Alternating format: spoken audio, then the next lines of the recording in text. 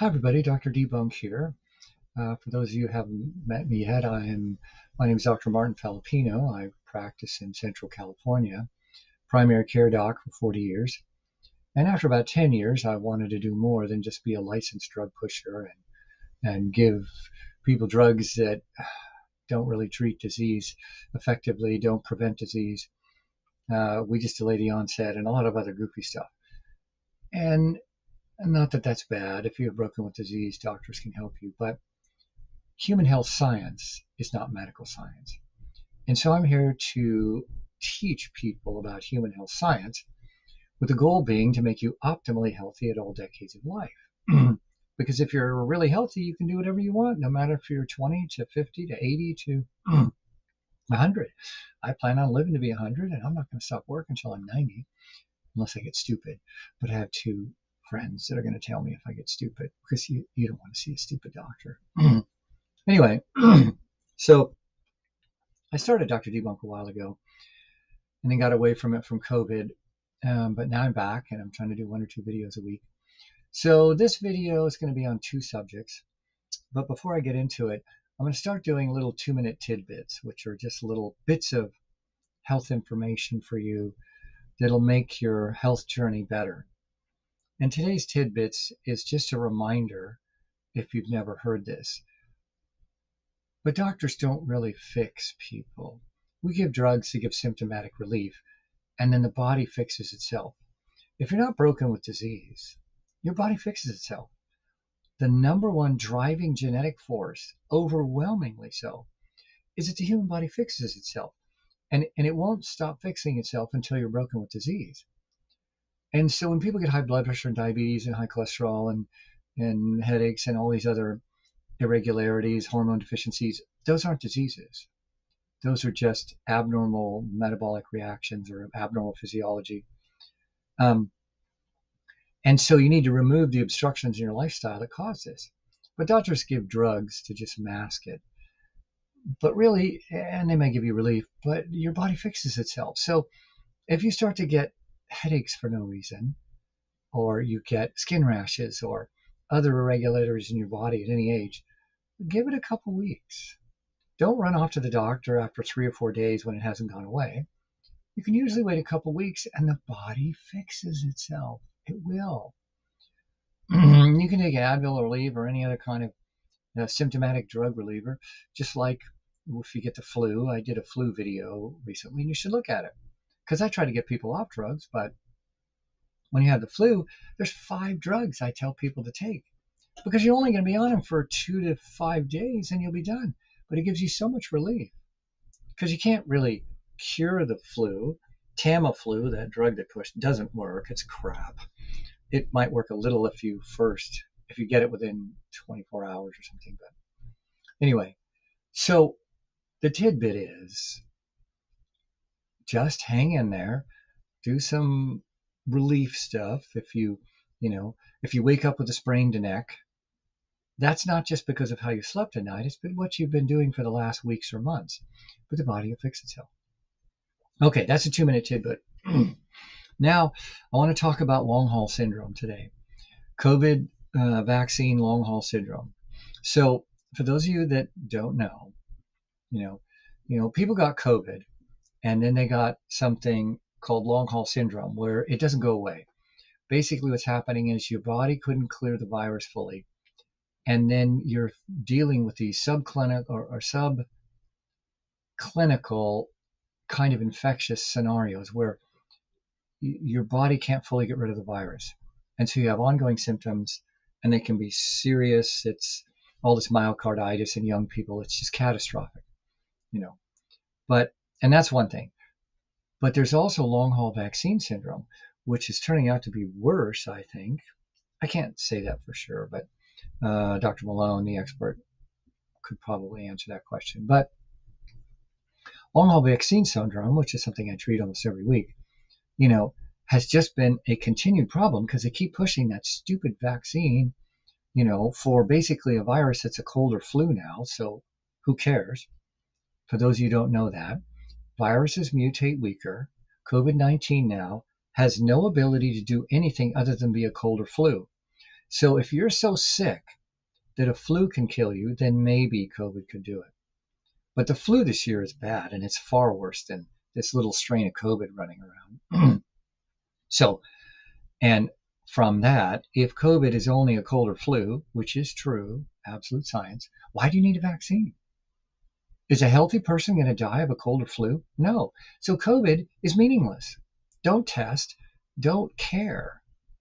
And the flu this year, like I said, is worse than COVID. So, but what's happened with the vaccine and the endless pushing of it is people can't clear the spike protein, and if you don't know what that means, the vaccine tricks your body into making the viral spike protein. And think of the spike protein for COVID-19 as the drill on the nose of the virus that drills into you. So if this is the little virus, my hand, then the spike protein is this front section that kind of drills into your cells so it can get in there. And it's beyond the scope of discussion why they did that.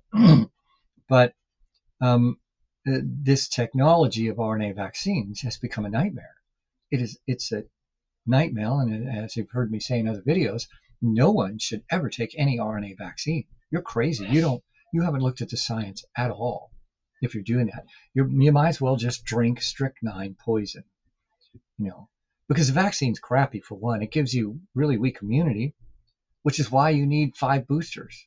I mean, what vaccine have we ever made where you need 5 boosters in such a short period of time? It's idiotic. Anyway, so what happens is people get the vaccine and it all goes sideways. And there's a number of mechanisms we see why the vaccine can't be cleared out by people. The vaccine tricks your body into making the spike protein, and it's supposed to be around for a couple weeks, and then you clear it out. Well, people can't clear it out. And there's a lot more to that. But the bottom line is, if you don't clear out the spike protein, it just keeps getting into your bloodstream. Your body keeps trying to attack a virus that's not there. And that's the dilemma. It's this huge immune system thing that's going on, trying to fight a virus that isn't there. That puts you in a chronic inflammatory state. And chronic inflammation drives all disease. That is the worst thing that can happen to you. So people have all these problems, from myocarditis to headaches to rashes. It's stomach problems. It's endless, because wherever the vaccine went and wherever you continue to make spike protein, that organ is going to suffer. And so over these last 2 years, a lot has been understood. And so the expert in this, who's very famous now, if you don't know, is Dr. McCullough. And he's the champion. The guy's a hero. He should be given the Heroes Award for whatever, because even though he's threatened and been probably stripped of his board certification like Dr. Corey, he hasn't stopped. Anyway, a new thing has happened. It's something we realized a few months ago, that nattokinase was effective, but now bromelain apparently has some science now to support it, and then using an anti-inflammatory. Now they're promoting Q-cumin, but I'm going to tell you about something even better. So the problem is our body's having trouble, or your body having trouble, degrading the spike protein. So to degrade the spike protein, we would do it naturally, but because the spike appears abnormally, see, the whole virus isn't there. So your immune system isn't triggered the way it's supposed to be. It's just the spike protein. It's a piece of foreign protein that doesn't belong. Anyway, and someday they'll really understand why people don't get rid of the spike, or they make too much of the spike, or they continue to make it even after the vaccine is supposedly gone. There's a lot of variabilities here. Anyway, so using these 3 substances for 1 to 2 months or even longer, because they're all natural, they're safe, can change the course.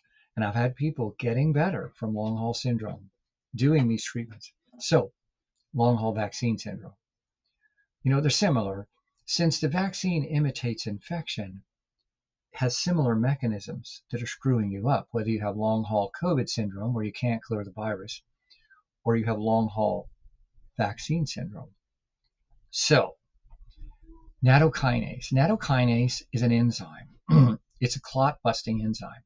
It's a natural enzyme that occurs in soy. And 25 years ago, the Japanese did the most scientific work on it, and they showed that nattokinase will eat soft clots. And I've used it extensively for 10 years. I get people off blood thinners. There's all kinds of uses for it. And so um, uh, they've been using it for 3 or 4 months now, and I think there's a couple published studies. But you can take 2,000 units twice a day. It's basically 2 capsules twice a day. And it will degrade the spike protein. It's a great blood thinner, but it's not going to make you bleed out or anything. You can take a lot of that. I've used a lot more. But it will degrade the spike protein, and it's a long story how they figured out. I think the Japanese figured it out where they first discovered natto.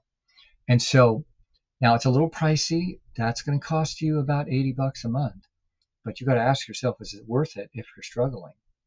Because the science is clear that this works. Now, bromelain, I don't know if I say it right. It's another proteolytic enzyme. I forget where it comes from. And it's been used a long time for various things by nutritionists and herbalists and naturopaths. But if you take 500 milligrams twice a day, it's effective. Apparently, that's been a new study, and McCullough is publishing it, I think, or a co-author. And he said recently it's coming out soon. And so you can do that, which will also help degrade the spike protein. And then the inflammatory reaction that occurs from long haul syndrome is like self-propagating. The more inflammation you have wherever the spike protein is present, the more it causes a worsening state of the spike protein. And that's what's not clear, just too much to explain that. But so taking a natural anti-inflammatory is paramount. And that's been something for the last 20 years that's been booming. There's a lot of research and interest now in Q-curcumin, which is what's in the spice turmeric. But honestly, it's way weaker than resveratrol. And anyway, resveratrol is the most well-studied nutrient probably in the history of nutrients. There's 300 papers, 300 laboratory studies, and 20 clinical trials. We know how much to give to cause a significant anti-inflammatory effect. I've used it for 15 years. There's nothing like it. If you have aches and pains of aging, resveratrol will change your life. And again, this isn't just claims. I don't own any resveratrol manufacturing companies. And I'm going to tell you where to get it the cheapest. I don't care. But if you take resveratrol, if you can take 750 milligrams twice a day, it's a game changer for anybody struggling with chronic inflammation. And chronic inflammation is the core driving force for all disease. And there's other factors that drive disease, and this research goes back over 15 years now. Like I said, there is no nutrient that's ever been studied as well as resveratrol. It's just not in medicine very much because doctors don't study anything unless it's a drug. And so if you can do it, the only problem with resveratrol is it's a laxative. And many people get diarrhea at 6 capsules a day or 250 milligrams. So I'm going to summarize it. But if you have long haul vaccine syndrome, you must do these therapies. They are natural. It's amazing. You don't need a doctor's prescription for any of it. So nattokinase, the company I've liked the best for 20 years is called Source Naturals. And Source Naturals, it's a California-based company. I like their vitamins. Their nattokinase is pure. It all costs about the same. You can go buy nattokinase for half price.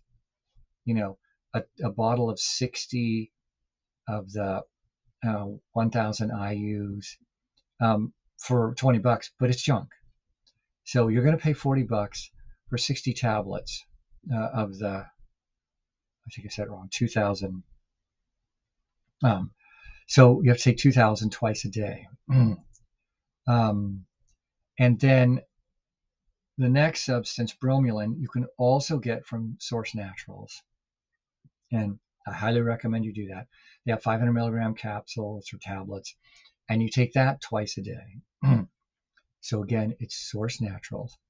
And then resveratrol, you can get that from Source Naturals, but the best price is from Costco. And I have no love of Costco, but they, I think, bought out a company called True Nature, and they make resveratrol that's pure, 250 milligram capsule.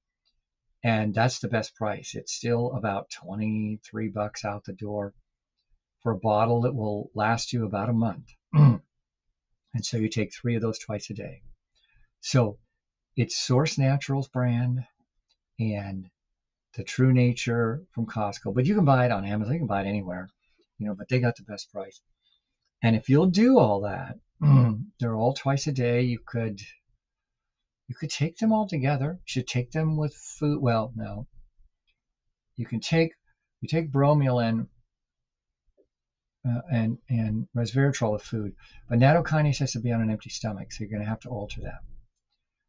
But it's critical to do twice a day dosing, and it's our resveratrol is absolutely essential. If you don't take it twice a day, it won't work, and it has to do with the half-life and the peak plasma level of these substances in your blood, and resveratrol especially.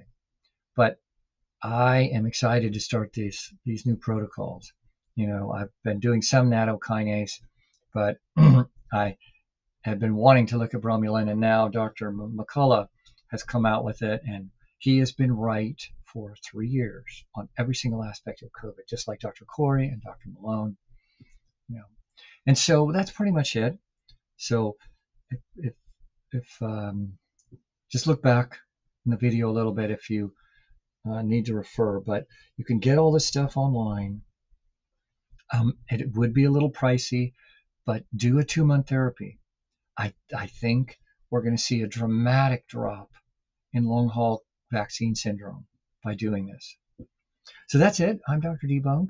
The other thing I was going to do, I'll do on another video because this took 17 minutes. Wow. That's it. Thanks for watching.